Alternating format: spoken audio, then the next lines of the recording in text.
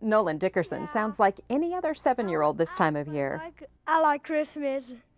Santa brings toys to all the kids and girls. I love Santa.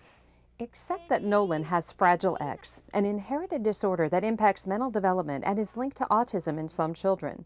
In Nolan's case, it produces some dramatic mood swings. A typical bad day is I pull up to the school and I drag him out of the vehicle, kicking and screaming.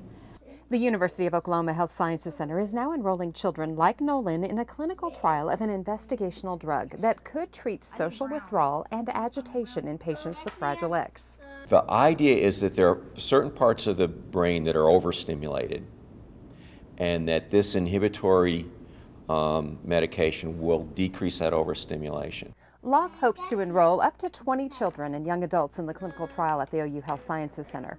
Another 100 will be enrolled at other sites across the nation. For families like Nolan's, it's the sort of research that brings new hope. This is Teresa Green reporting.